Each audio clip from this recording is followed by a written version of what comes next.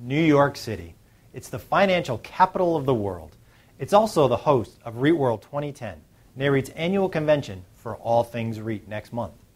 New York City is also the subject of this month's Word on the Beach, monthly market insights from Green Street Advisors. Joining me via video conference from Green Street's Newport Beach headquarters is Michael Knott, head of Green Street's office research team.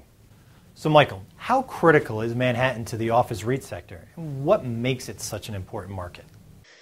It's the most liquid, the deepest, the strongest market in the U.S., and so the REITs are attracted to the high barriers to entry, the strong historical rent growth, and the good performance generally that it's had. And investors are attracted to the same features. And how about your outlook for leasing fundamentals? Leasing costs are still elevated, and it's still a tenant's market. But the good news from that is that vacancy is starting to come back to that 10% level. It's going to reach that before too long, probably. And when you start getting to that level, you're starting to reach the outer edges of equilibrium between supply and demand. So that's a positive. As the market continues to heal over the next few years, we expect that it will post the strongest recovery in fundamentals among major U.S. office markets, which is a positive. However, the recovery should pale in comparison to the 2005 to 2007 timeframe. And given the outlook that you just described, what concerns you about some of the risks to that outlook? One thing in particular that we spend some time thinking about with respect to Manhattan office is some of the clouds we see gathering over finance and some of the challenges that business will have. Finance is the key economic engine for Manhattan. It's not the only driver, but it's the most important driver. And we see challenges in the finance business, and in a nutshell, we expect that finance profits and the contribution of finance profits to total U.S. corporate profits will continue to recede over the next several years, and that will pose a bit of a headwind for Manhattan and introduce some challenges to the office market. Okay, Michael, so looking at the bottom line, what's happened to building values in New York City? Office building values in New York City rose dramatically through the peak, far more than anyone would have expected, I believe. And unfortunately, they had a pretty horrific crash during the depths of the downturn.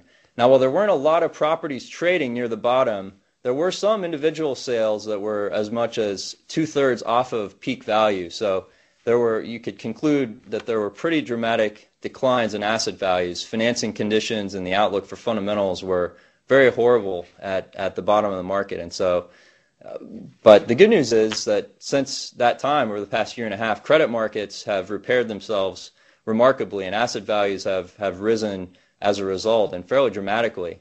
The Green Street Commercial Property Price Index component of values, our Manhattan office values for the REITs that we cover, in our opinion, have risen on average about 50% from the bottom. Pretty dramatic rise. We're still at about two-thirds of peak value, so we still have a ways to go to get back to where we were at the peak. And lastly, where do you see the investment sales market going? Real estate will continue to fare very well, in particular Manhattan office real estate. First of all, real estate is a yield generator in an environment where yield is very highly valued, and so that's a very positive feature that is taken into account by investors. But also, given that monetary authorities around the world, including here in the U.S., seem to be in a race to debase currencies, real estate also offers you more of a longer-term hedge against some bad things happening to paper, to currencies, et cetera, especially the dollar.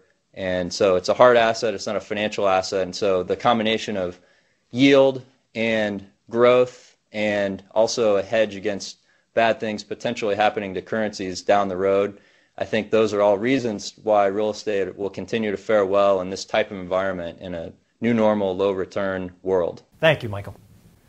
As Michael said, it looks like New York City is going to continue to be one of the dominant markets for office REITs. For more on this and other information, please visit REIT.com. I'm Matt Bechart.